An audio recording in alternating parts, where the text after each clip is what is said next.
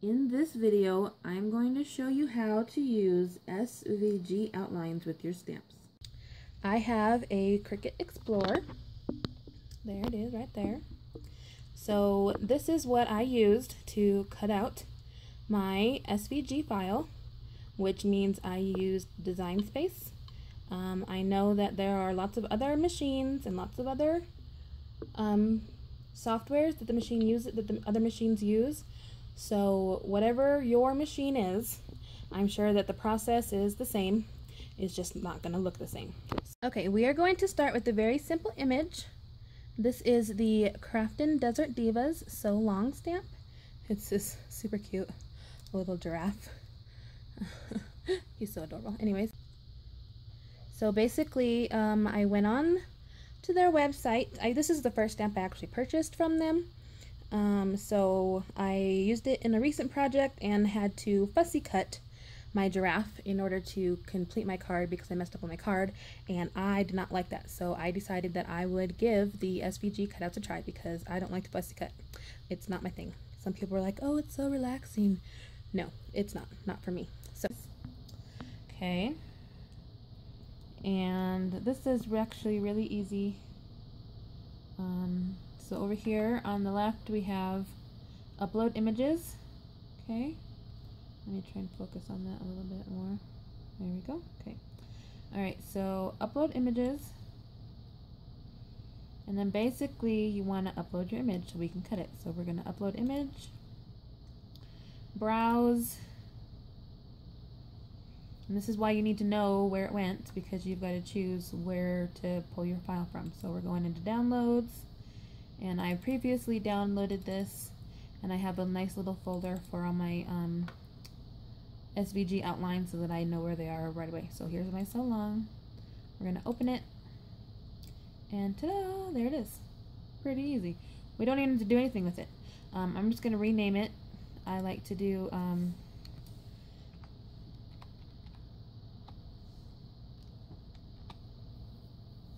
just so that I know it's a Craftin Desert Diva SVG So Long.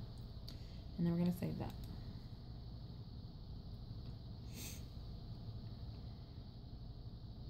Okay, so then we're going to upload that one into our new document.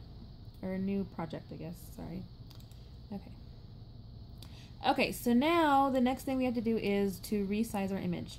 So if you look at the SVG outline, right here you'll see where it says what size it should be. So we're going to make it 3.020 by 1.600. Okay, so now that we have our dimensions correct, when we cut this, it should fit the stamp.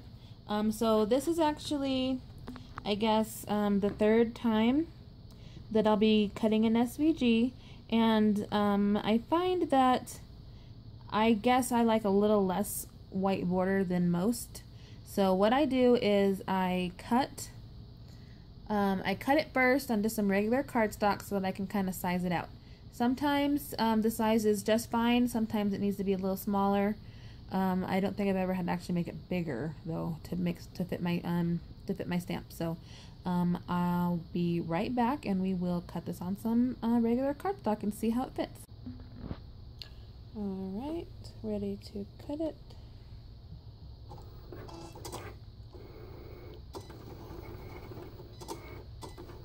So it did the star first, it's doing the sentiment now. And there goes the giraffe. Okay. So we have our 3 little pieces. Let's see how they fit. Okay, so I stamped the images on my cutouts, and as you can see, there's quite a bit of white space around that giraffe, and that star is totally floating. The bend so long is okay, but I prefer it to be like tighter. So what I'm gonna do is gonna change my dimensions on the screen so that it'll cut smaller, and we'll restamp it. Alright, so what I'm going to do is I'm going to lock our ratio and just make it like 2 clicks smaller. and then we will see how that turns out. Okay, and now you can see that it fits a little bit better, actually quite a bit better, because here's our first one, and there was, look at his feet, there's a ton of space on his feet, and now there's really not much. I think it looks a lot better. Looks like I kind of maybe stamped them a little bit to the right side, so I'm pretty happy with my spacing. So I'm going to do one more cut with my actual watercolor paper that I use. I will show you how to use the mini Misti to make sure that I get the stamps centered on my cut, because I was like, first you cut it and then you stamp it. That's kind of, I can't handle that kind of alignment on my own. I can't get things straight for anything. More cut at this size because I'm pretty happy with it. And then, although that star still has a lot of space, but really that star is probably something I would stamp right on the right on my main surface and not want to cut out, along with the word, although I really like the word. That looks really great like that. So, but anyways, I'm gonna get a good cut on good paper, and then I'll show you how I make sure to stamp my images right in the middle of a pre-cut outline. Okay, so I decided that I wanted that star to be a little bit smaller. So what I'm gonna do, because I like the sizing of the giraffe and I like the words, what I'm gonna do is ungroup my SVGs, resize that star just down one little click, and then go from there. We'll try that. So basically, I'm just gonna choose this, ungroup it. Oh, dang it. Normally I can ungroup it. This one I cannot ungroup. That's weird. Oh, okay. So I guess we'll duplicate it, and then I'll slice it up to get just the star. So I'll be right back. Okay, so I have sliced a star out. Like, I duplicated this one and I sliced the star out so I could resize it just a little bit. I know it's going to give me 2 stars, but I don't really care because it's just a little bitty spot. No big deal. So we're just going to resize this one just a little bit. We have our ratio locked, so I'm just going to go, that's going to be quite a big one, so I think we'll do like a half a, so we'll do like 40. Okay, so we're going to save, or yeah, okay. Yeah, I'm going to go ahead and save this because I'm happy with it. And I save them so that I don't have to worry about resizing them or anything next time I want to use it. And you can see that I use CDD for the type of stamp it is, and then what it is. So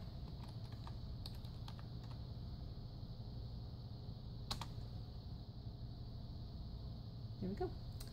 Okay, so I'm going to save that. Alright, so I'm going to go cut it on the good paper, and I'll be back. Okay, so we have our cut out of the good watercolor paper right here. And now we're just going to,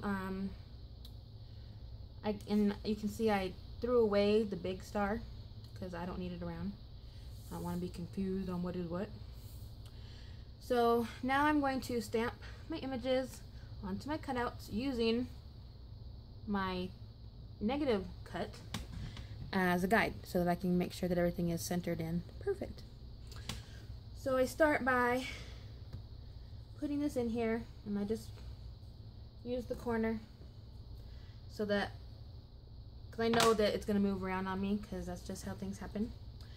So I just put it right into the corner so that after I place the stamps, then I am able to realign the paper so that they still stamp great. So I'm going to put these little stamps in their spot and make sure that they're all nice and aligned. So pardon me for a moment. I'll make sure I get that little giraffe straight this time.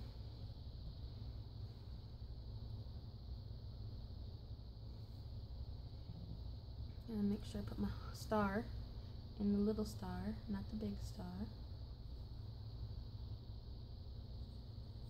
Make sure I get it pushed all the way up and all the way down. See, I totally had space right there. I would have been very sad.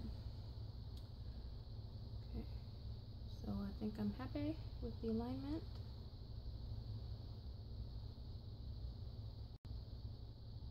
Okay, so we're gonna attach those to the other side, lift them up, attach them again. I think I have fuzz on that one for some reason, I don't know how. Alright, so now we're going to put our cut pieces into the die of where they came from. Because now we have our stamps all lined up with our space, and so we're going to put our die cut in here, like so, so that we can ink up our side with our stamps, and then just flip and stamp. So make sure that this is still in the right position. I just want to say that I love this mini mister. I love it. And I keep calling it mini mister. I don't know why, because it's like easier to say than mini Misti. I don't know. But I like it because I always have a problem like making sure that I get a good stamp with stamps, especially since technically I'm kind of new to stamping, I guess. And so a lot of my stamps are still new. And a lot of my stamps, like I have a hard time getting brand new stamps like stamp perfectly like the first time. So this is really helpful to make sure that I'm getting a good stamp with my stamps, because who wants to see partially stamped images? Nobody. That's who. So, okay. Let's see how we did. Yay! And it's like perfectly lined up. That's so great. I'm glad it worked out. So I'm gonna go ahead and do another one because I like my black to be black. Like I don't want it to be gray. Like when I'm wearing black eyeliner, I want my black eyeliner to be black. I don't want it to look all washed out and gray. So same goes with my black ink. When I'm using black ink, I want it to look black, not gray. So we'll just double it up, because that's why you have a Misti. So you can do things like that. Try not to mess it up on my second stamping. Okay, so one more stamping.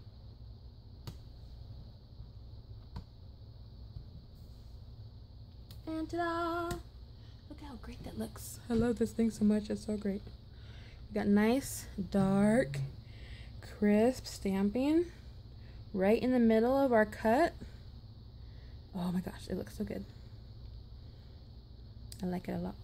Okay, so I like this template. So basically what I do is I'm gonna take this and I'm gonna place it in my stamp.